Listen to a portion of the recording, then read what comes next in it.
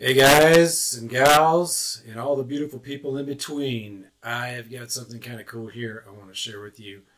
Uh, Hopefully I can do this in about 5 minutes, but don't hold your breath. Picked these up at a local department store. When I went in to do an exchange, I found these on the rack, grabbed them, did the exchange, and ran out the door, brought them home, tried to figure out the date these were made or some approximate date, and the best I could come up with is it's got to be mid 80s to early 90s, somewhere in there. It can be kind of difficult to date Levi's in certain eras, and I think this era is a little harder than, say, a lot older Levi 501s or whatever. So the things that jumped out right away, when I saw them, was the orange tag. This one has the Levi's. This one doesn't. The second was the artwork on the labels on the pockets. That kind of was like screamed out that they were older. Turns out these are artwork done by Bruce Wolf, and he did artwork for the 517 line in the 80s. So that was kind of a cool thing. The other thing is the tag. It has the made in the US tag on it. Unfortunately, I dislodged this one doing the reviews, so that came off, but kind of a bummer. So here's the tag. Made in the US. You flip it over. This is about the only tag on these jeans too. The older ones, they didn't have all the tags the newer ones do. So you can see the care instructions. You can see the other numbers on this. A couple of them are kind of semi-obvious. The 2517's like the style number. The 0217 might be like a subset of that number. 575 is like the control number that you find on the buttons, and that will tell you you're dealing with, a pair of genuine made Levi's, not a counterfeit pair. That's a good way to verify. Although, side topic is, I've never seen like a genuine pair of like just regular Levi's that were counterfeited. It seems to be a popular topic, but there's not much evidence out there that there's all these Levi's floating around that are counterfeit.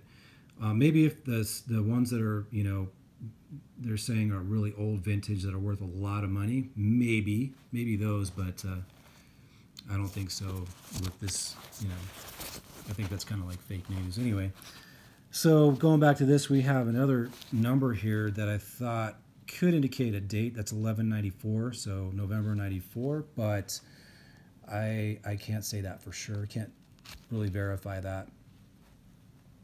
Okay, so then there was that. That was cool because it's made in the US.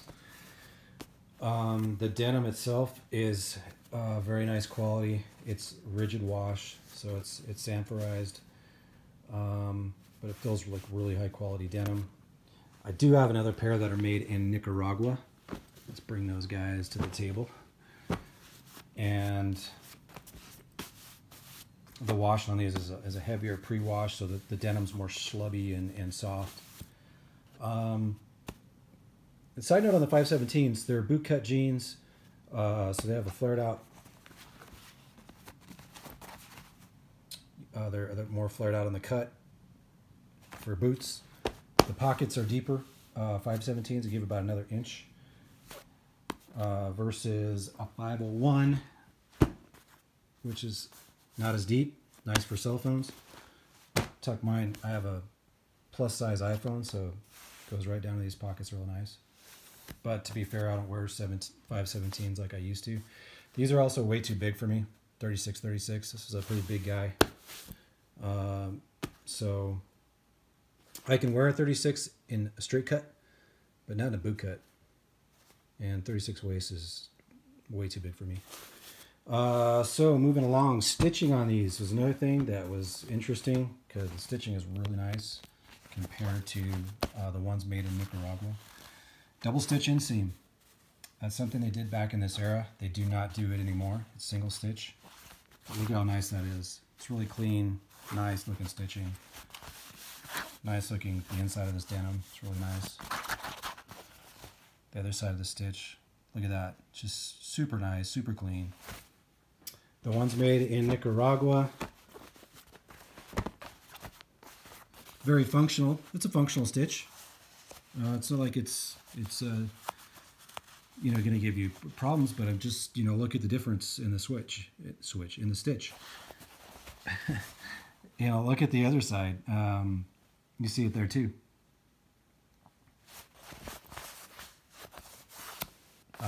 So those made in Nicaragua.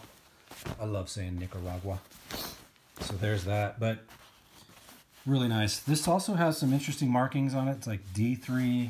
The other side you can see 02, and that's on all the inside of the denim. It's stamped all over. So I don't know if that indicates the type of denim. I'm thinking maybe it does. It's not something you see on newer pairs of Levi's. I have a lot in my collection. I've never seen these markings before. So, you know, they're made in the U.S. Maybe this is U.S. sourced denim. I'm thinking it must be, probably. Whether it's Cone Mills or White Oak, I don't know. But probably safe to say it's sourced from the U.S. since they're made in the U.S. So, yeah, kind of interesting stuff. The orange tab, what I learned on that is they first made them in 1969. They stopped making them around 1999.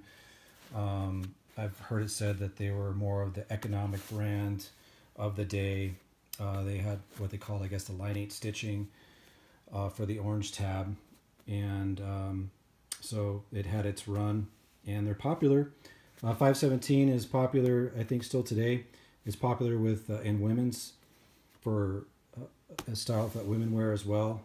I guess the vintage stuff is sought after for women's jeans, and they still make 517s for women today. So kind of like the 501 boyfriend jeans, the 501 button fly, just made in a woman's cut. Anyhow, guys, kind of cool stuff. I hope you enjoyed this. Kind of comparing the new with the old. Looks like it went over the 5-minute mark. Darn it! But it's kind of cool to see how they were made 20 plus years ago compared to how they're made now. These were brand new, probably 35 bucks, something like that, back in the day. To get American made, US made Levi's, you got to spend $200 on up. But that's just the way it is. It's the world we live in today. It's part of marketing, I'm sure, on Levi's part. You know, these ones made in Nicaragua are still fine jeans. I have jeans made from all over the world. Levi's, Haiti, Nicaragua, Mexico, Egypt, you know, the list goes on. They're good jeans. But, you know, we see the difference between the two. It's very obvious. And, you know, I wish they were still made here, but it is what it is, folks. But I hope you enjoyed this. Hope it was interesting. Thank you for watching, and we'll catch you the next time.